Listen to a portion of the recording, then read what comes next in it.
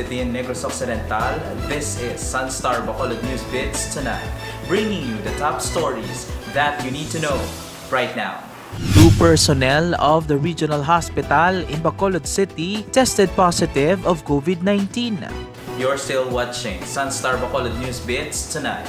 And for the details, 2 personnel of the Corazon Locsin Montelibano Memorial Regional Hospital or CLMMRH in Bacolod City are positive of coronavirus disease or COVID-19. Chief of Hospital Dr. Julius Rolon said both personnel were already in isolation prior to the release of the results. Rolon said they have identified the close contacts, conducted risk stratification, and isolated those contacts classified as medium to high risk. The hospital is still conducting intensive contact tracing for other possible contacts of the 2 personnel. He further assured that all safety and precautionary measures are being implemented, which include terminal cleaning and disinfection of the hospital wards. Meanwhile, Bacolod City lags 33 new confirmed COVID-19 cases today. DOH Western Visayas reported that of the figure, 29 are local cases. This brings the total number of COVID-19 positive cases in the city to 332.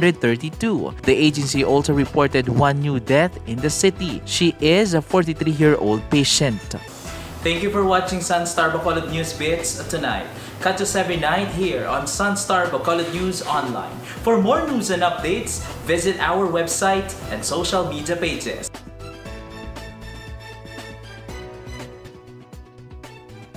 Get the facts straight, be the first to know. I'm Erwin Nicavera. Good evening.